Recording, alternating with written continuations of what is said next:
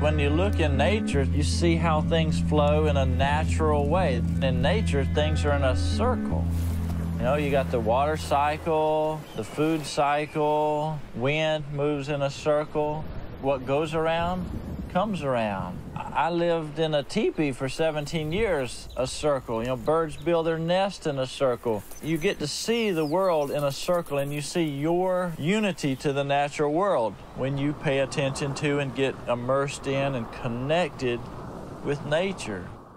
And if you look at the modern world, you know, it's not so circular. You wake up in the morning, you're sleeping in a square. You step out into a square room, and you walk through a square door, and you walk to your table that's a square, and you pour your cereal out of a square box. And pretty soon you get in your little square and you go to your little square building, and you probably get into a square elevator. And you go upstairs, you get in your little square room, and you sit in front of your square screen and you punch on your square keys. You know, you have a square day. That's not very well-rounded.